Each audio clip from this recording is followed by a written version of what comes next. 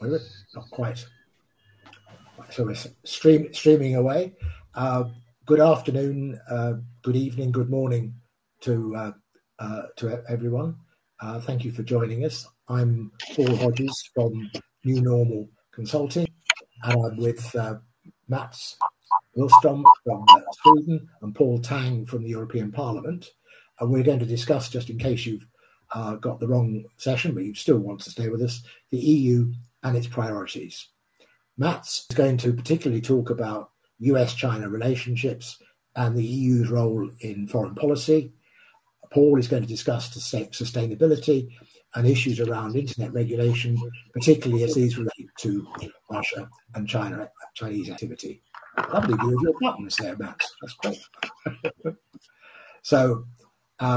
So without further ado, we've got the time for this discussion, which is good because it's quite an important discussion.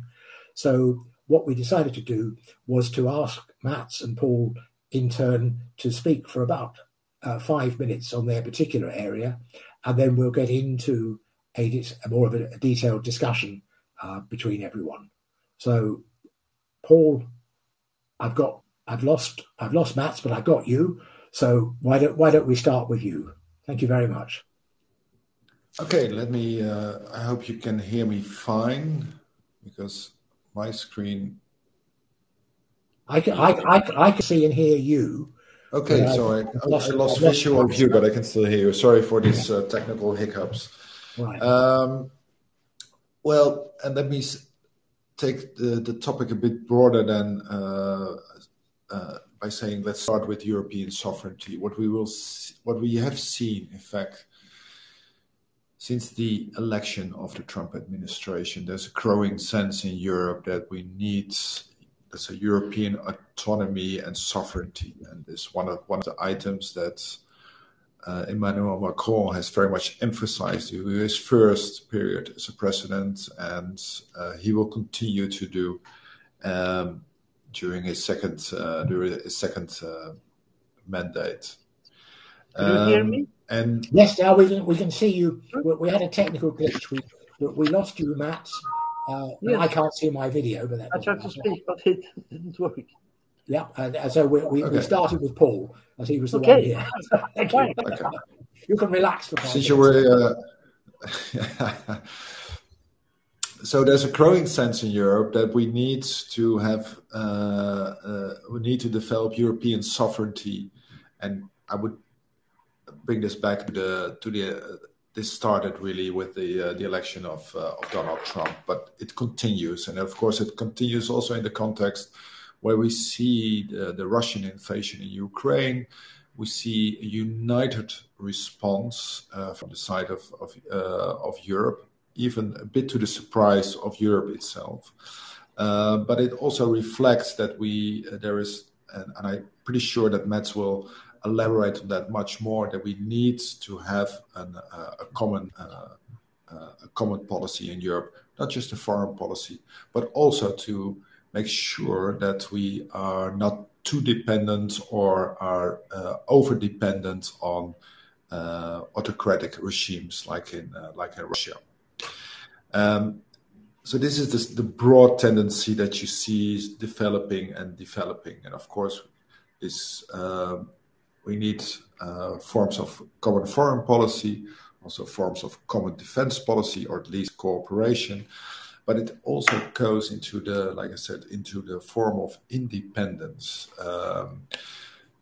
For example, the Commission, and this has been just been approved by Parliament and Council, wants to make sure that there is screening of foreign direct investment in strategic sectors. This is a change in the thinking of Europe, but it's a broader tendency that it emphasizes the European sovereignty and acknowledges the multipolar world that we live in. At the same time, Europe is Europe. So how Europe moves forward is usually by doing what Europe does best, and that's by doing legislation. And there you see there are important areas for development. First of all, there's sustainability, and that has been given another push since Europe wants to become independent of Russian gas in 2020, or is Russian oil in 2027. Gas is still under discussion, but there's certainly a push to become independent of Russian oil and gas, and the discussion is mainly on when it's going to be independent. But this feeds into, of course, the already agenda on sustainability, and that is called the Fit for 55, which should lead to an economy that is has net zero emissions in 2050 and abides by the ideas of the Paris Agreement. Currently, important is, of course, also very European. It's legislation, but it's also a market, the emission trading system.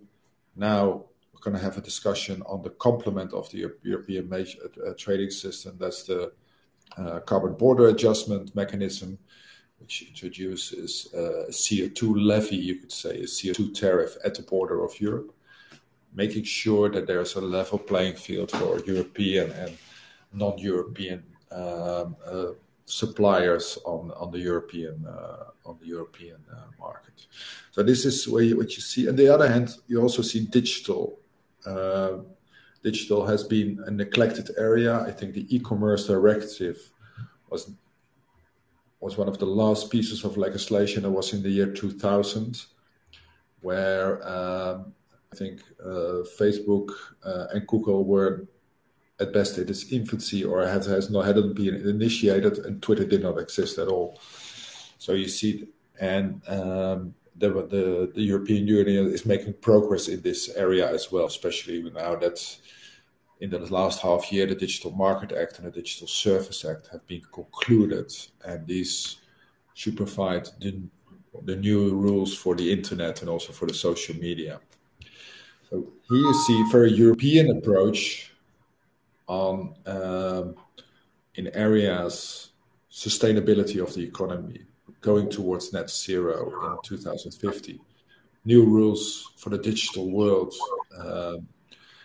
also in relation to the big tech, but at the same time, I would like to emphasize, I think it's part of a broader tendency in Europe to emphasize European sovereignty. In this sense, and I won't have this very long introduction, it's Europe is good at legislation, right? So that's what it is. Americans go to court, Europeans write laws. That's about the differences. But it has the effect that it will also have impact on the rest of the world. It's well known by now is the term Brussels effect. Legislation that is put in place in Europe is also have an impact on legislation or standards outside of Europe. The main example being the GDPR, which was introduced in May 2018, which has set the norm for many of the tech companies, not within Europe but also outside Europe. Now, in that sense, we also know that Europe is made during times of crisis, so this makes this period and this meeting also extra interesting.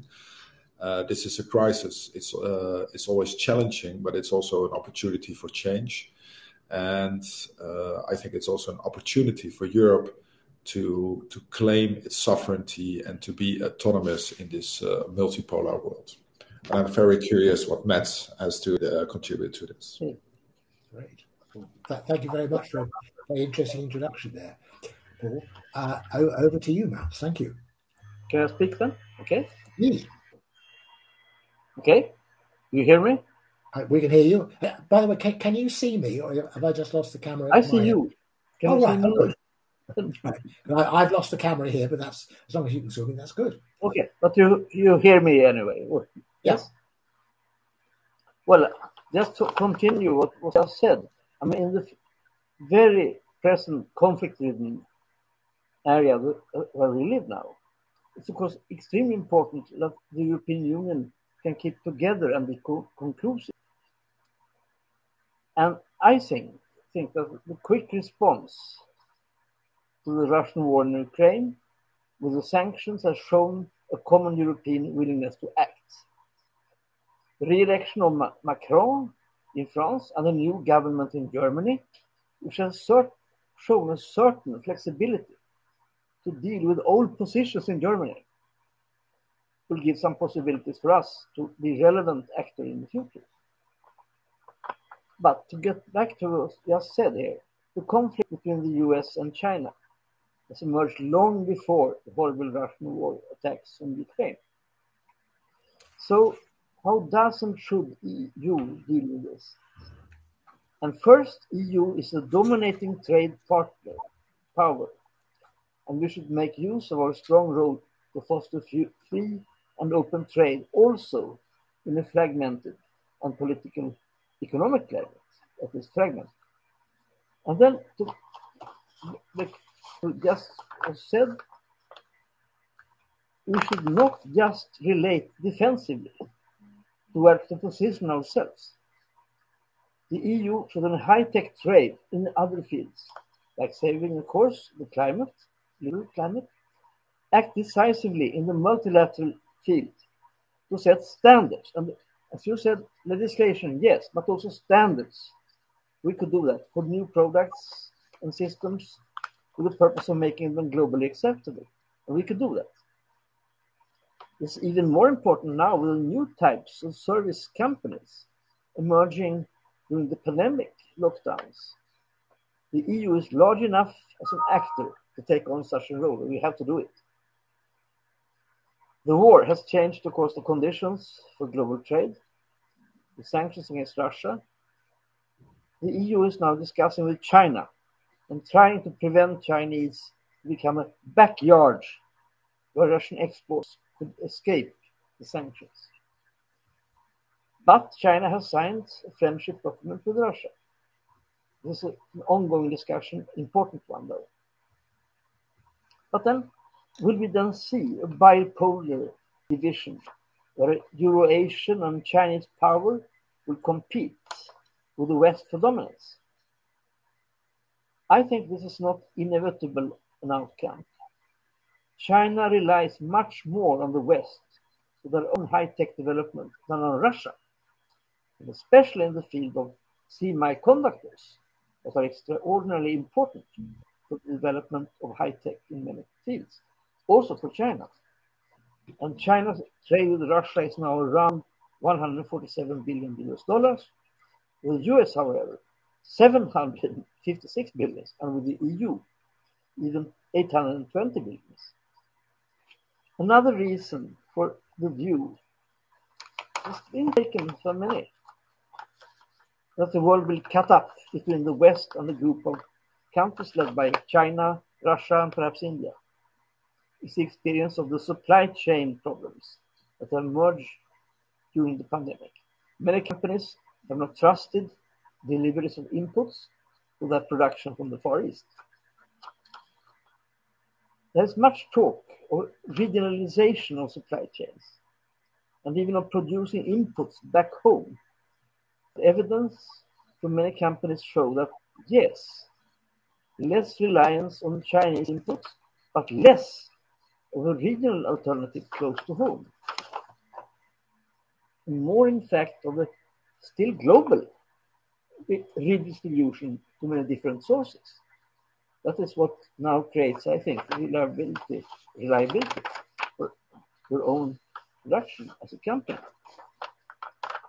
The Chinese Silk Road, eventually, is well known as ambitious with more than 150 countries involved. Around $1 billion is invested in infrastructure.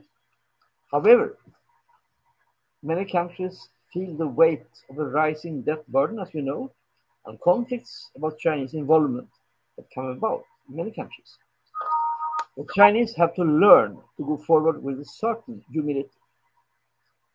But in fact, also the European Union shows an interest in developing better and stronger relations with partner countries around the world.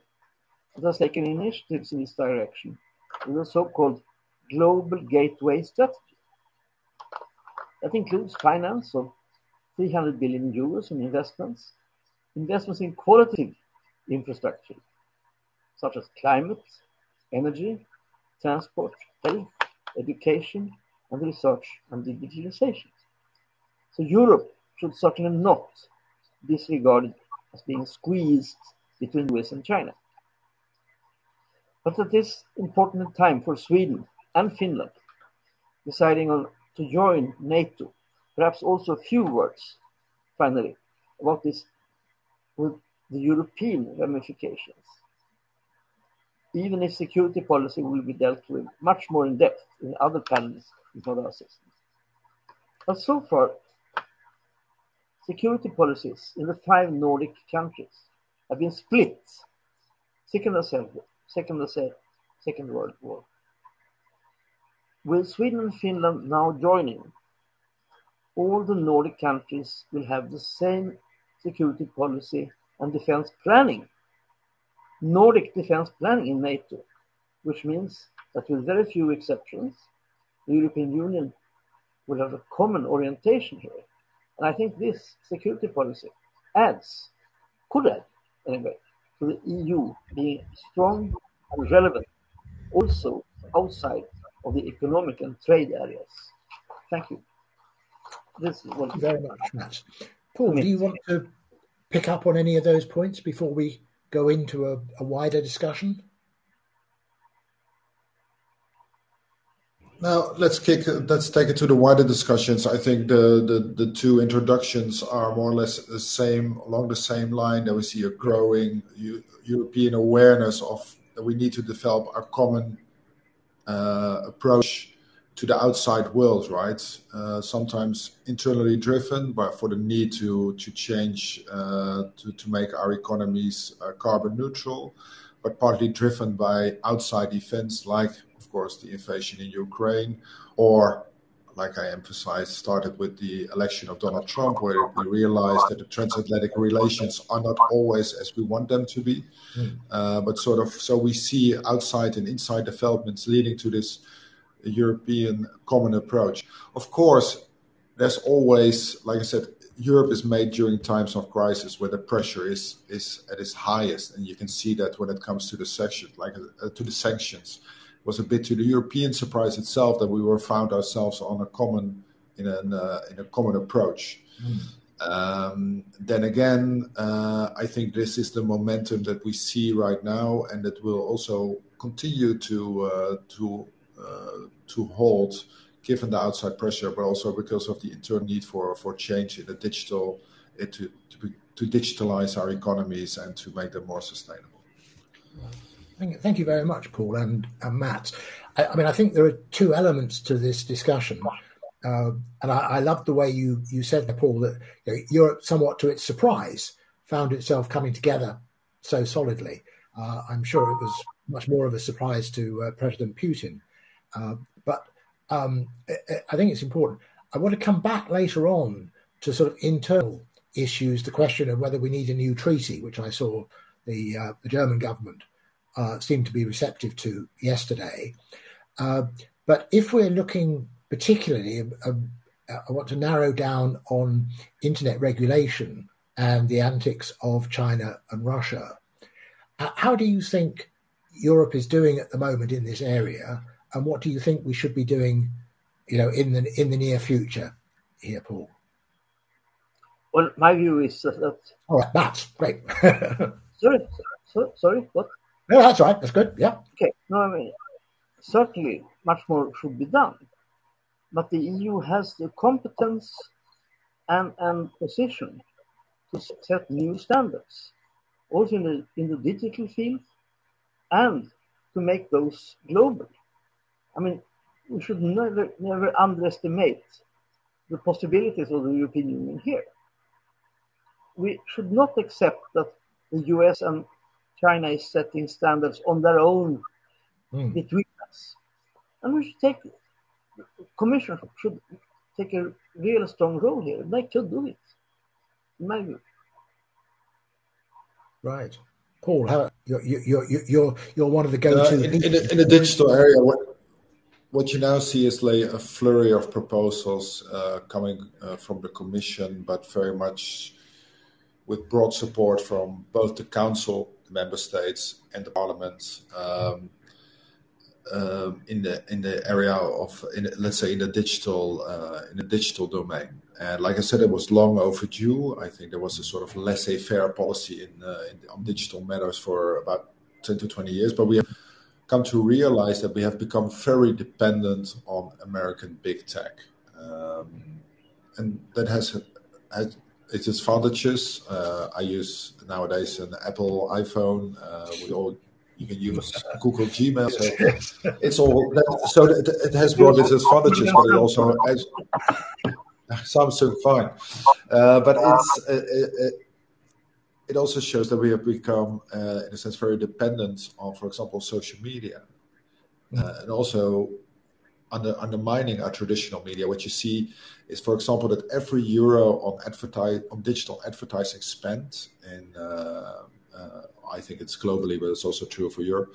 Every euro spent on digital advertising of 50 cents goes to Google and Facebook, just showing what a dominant position they have. And you must realize that traditional media have always been very dependent on advertising. Yeah.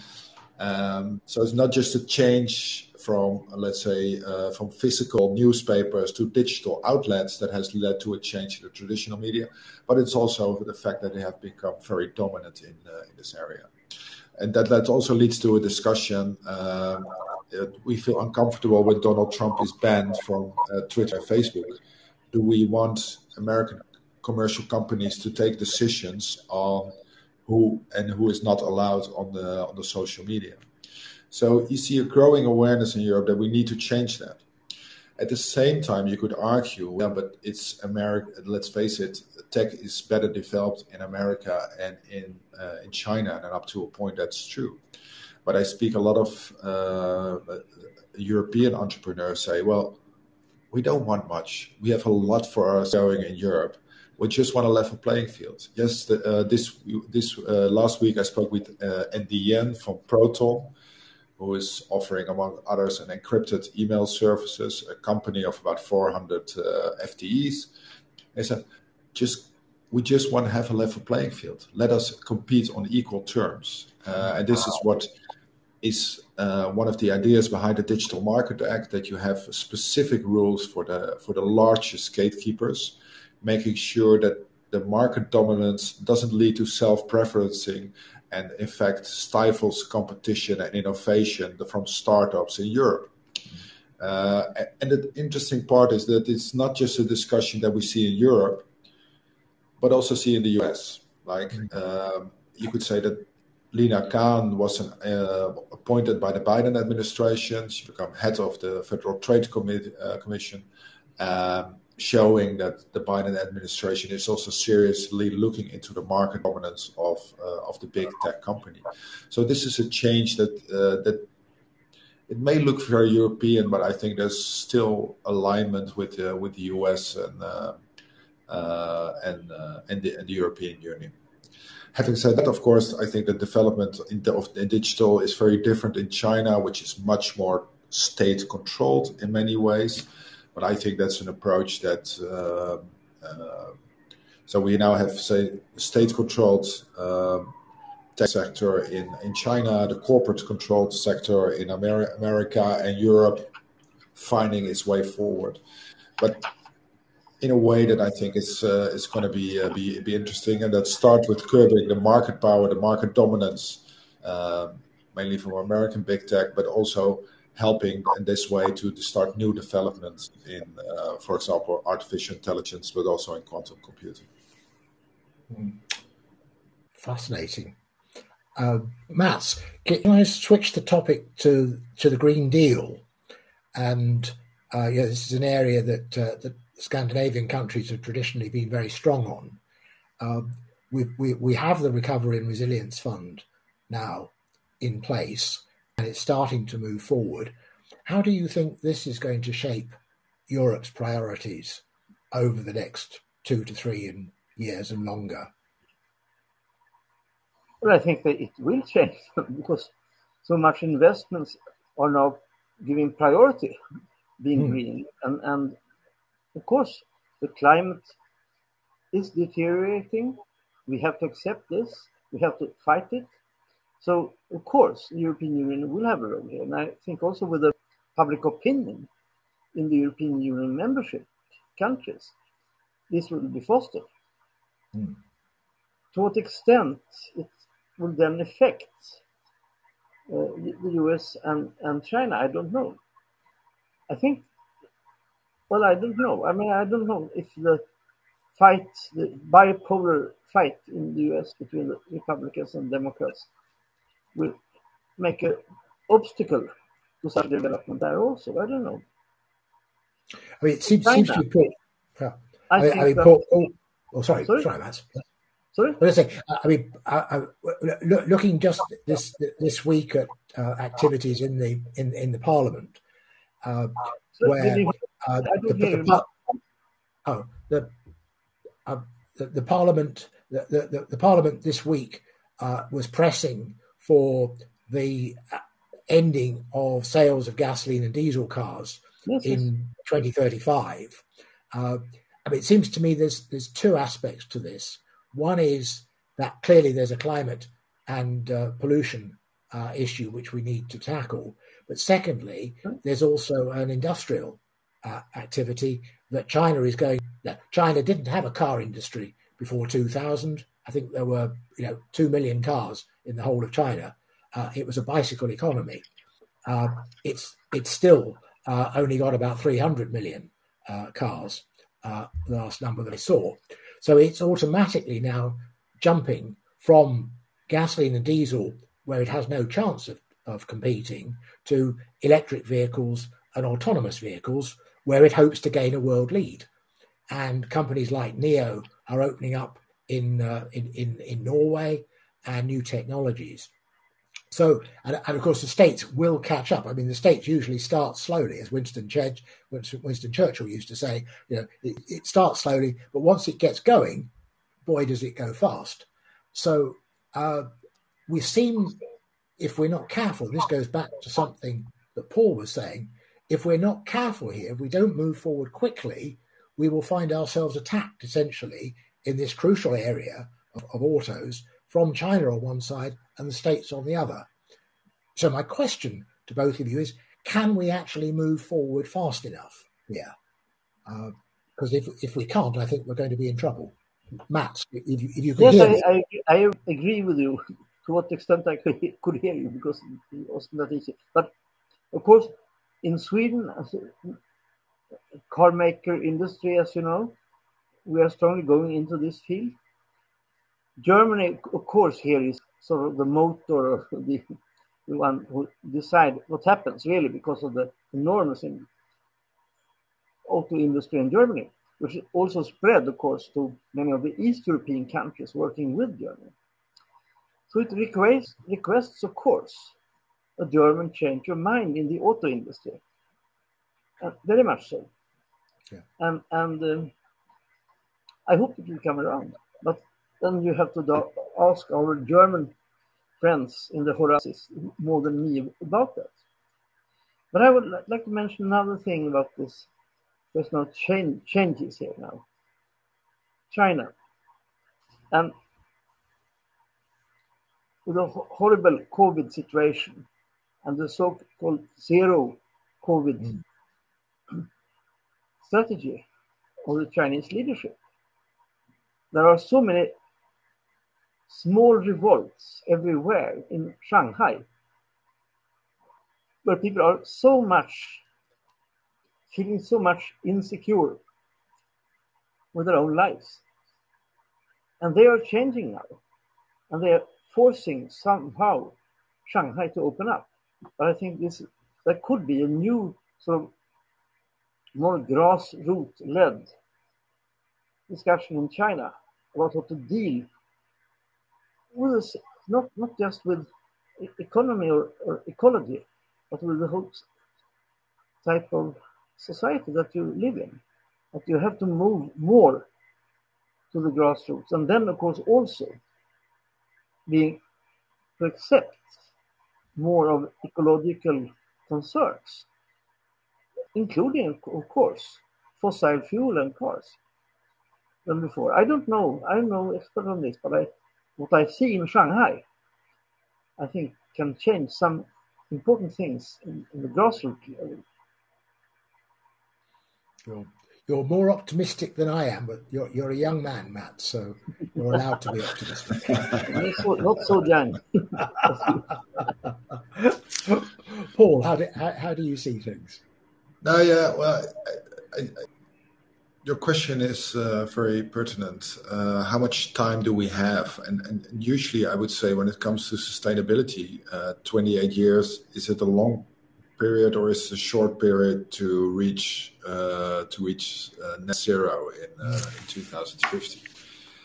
Sometimes I feel a bit scared by the idea that we have to make this change in 28 years in many areas, right? It's not just cars, it's also changing the heating in our homes, for example, or building enough windmills to have wind energy. So it sometimes needs to be at a breathtaking pace, especially when you compare it to the past. On the other hand, like I said, we are gearing towards an economy where every incentive is to change. And so what I find interesting to see is, take for example the CBAM, the Carbon Border Adjustment Mechanism, or the carbon levy, the carbon tariff, if you want. When it was first introduced by the Commission, this idea, and the idea is, of course, is not old, but when it was put forward in a legislative proposal by the Commission, the initial reaction of John Kerry was rather negative. I remember that, yes, last year, yeah. My colleague Mohammed Shahim is a rapporteur of the European Parliament on this file, and he has traveled on several occasions to the US, and he sees a growing interest in the side of the Congress on the CBAM because, well, on the one hand, because also in the US the awareness is growing that there's a need for a change towards sustainability. On the other hand, because the US also realized that given that they have more and more introduced gas as a way to warm houses and to fuel the industry, they are not in that bad position. But it will have an impact, for example, on China, no doubt about it. So do you see that, again, this change, what Europe needs to do to incentivize the players in the economy to make the change towards sustainability will also have important ramifications for the world economy. And I think in this sense, US is in a much better position than China to compete. And I personally believe that this will also prove to be an advantage for Europe. Maybe probably not in the short run, especially if we want to become independent of Russian oil and gas in the short run. We could then resort to the old means like a bit more coal. But in the longer run, I think it will be a tremendous push and is at least giving European Union leadership in the area of sustainability and all the sustainable technologies. And that will also drastically change the relations in the world economy. Yeah, I mean, Frans Timmermans has been very strong on that, and I think he's got it absolutely right. Now, Matt, how do you see this? Well, I would avoid having a sort of competition between the US and the European Union, being the first or so, or second. We need the transatlantic cooperation much more now than before. And in fact, there are possibilities of developing this.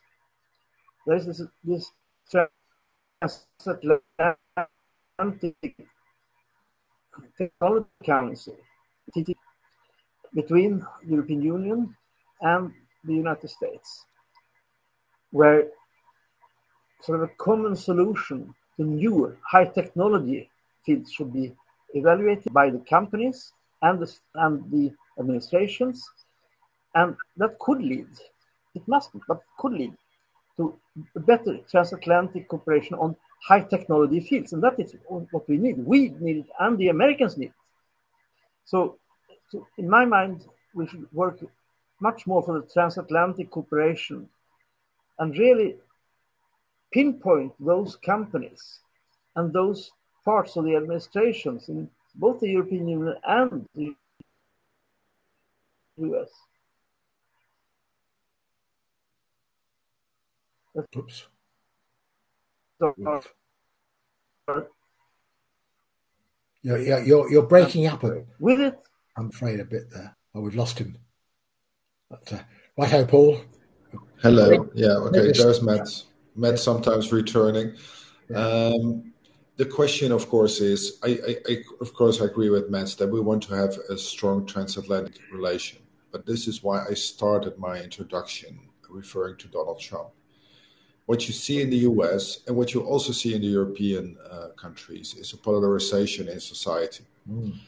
And so when we come to discuss transatlantic relation, the question for Europe is, with which America is it?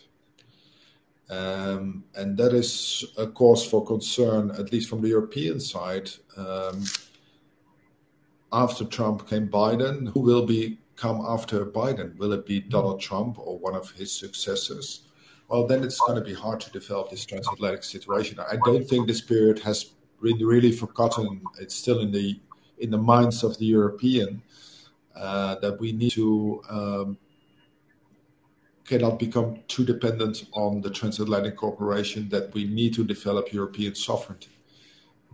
And I think that is, even though we welcome, of course, the cooperative attitude of the Biden administration, I think it has been helpful, for example, in also making the global deal on taxation, including the minimum effective tax rate. I think there's very clear in the European mind that we need to develop this European sovereignty more and more in a multipolar world. Yeah. And I think the Russian invasion in Ukraine only underlines that we are not sure that there will be this global community, so to say. Not sure that we doubt whether there will be this global community, and then we need to find strength both economically and in foreign policy and military to in this world. Yeah.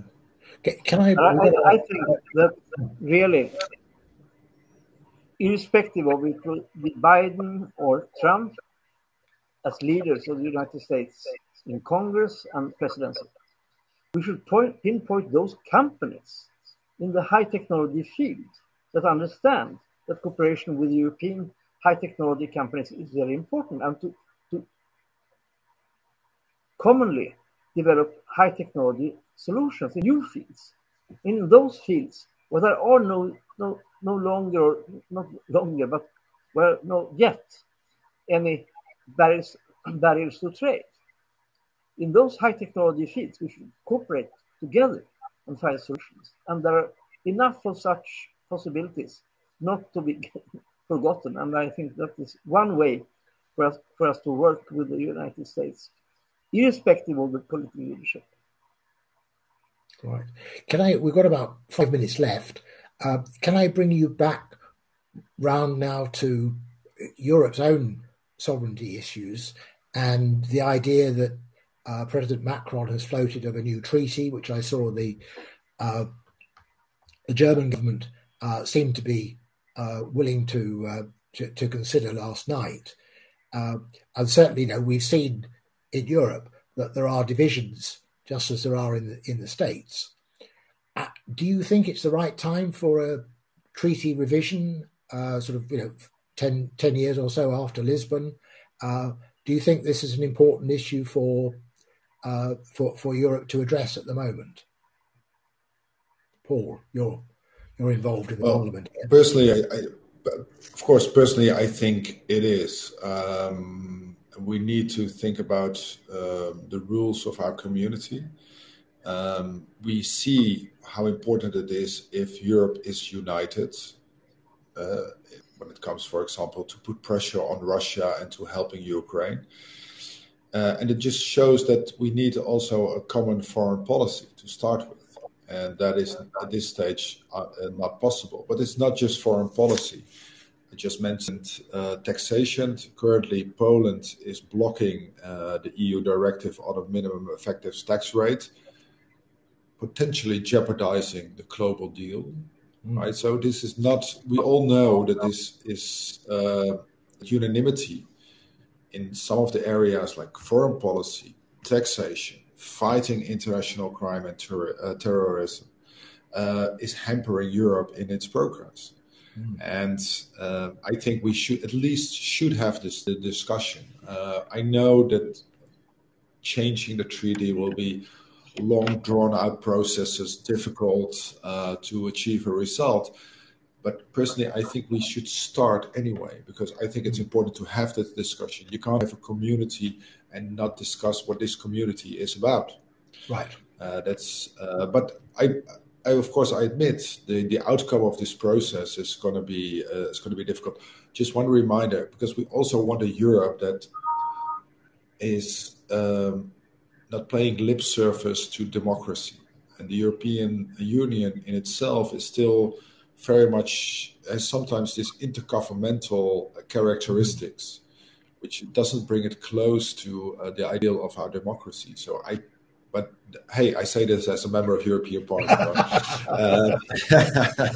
Yeah, I think you got enough votes, didn't you, Paul? So I still think it's sometimes for the general people, the European Union is relatively incomprehensible, and it is not just let's better explain it. It's simply too complex to explain. So once you're inside it, once you're inside the bubble, you get the understanding. But I don't understand my mother to understand it. But she has to go to the ballot box, right? And this is where you still see the disconnect between the European Union and the people, and that concerns me. So and this is one of the reasons why the European Parliament started it. We always have to push the procedure of the Spitzenkandidat, who will be the president of the Commission. Of course, this backfired the last time when von der Leyen was chosen. But I think we need some form of democracy so that people know that when they go to the ballot box, they know what they vote for. And that is still lacking in Europe. And that is, in the long run, to the detriment of the European development. Yeah, I mean, all I'd say is that as an Irish passport holder living in Portugal, I think in both countries the idea of Europe is incredibly important, and we may get other bits wrong, but we've got that bit right. Matt, we've got a minute or two. I'll give you the final word as our great statesman here. The Swedish view is, I think, that we don't need new treaty changes. We should make use, which we haven't done yet, of the Lisbon Treaty change. And there's a lot to do with the Lisbon Treaty changes, and rather go into direct new areas, new legislation within the treaties. And we need reforms in that direction and to democratize Europe, of course. And perhaps what was made this year with the dialogue with the people is not enough. We could have to continue that also. But basically, no treaty changes because we need to do so much within the Lisbon Treaty already. But then again, Mats, if Sweden can join the NATO, you can also maybe discuss treaty changes in the European Union, right? So nothing is impossible. always discuss it, of course. But we don't think we think more direct action. I was sure you'd make that point at some time, Paul. Thank you very much. Thank you both very much. It's been a fascinating and important discussion. Really a privilege to chair it. Thank you both very much. Thank you. Thank you. Thank you, Paul, and thank you, Matt. Bye-bye. Thanks, everyone, for joining us. Thank you.